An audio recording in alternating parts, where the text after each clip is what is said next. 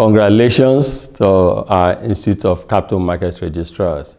I heard about this gathering and I thought I should send this goodwill message to you to encourage you. What you're doing is good. It's good for the development of our economy. It's good for the development of our capital markets.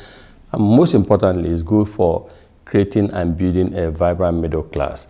Our country doesn't have an active middle class. We need to have our people invest massively in the capital markets, but the awareness is poor.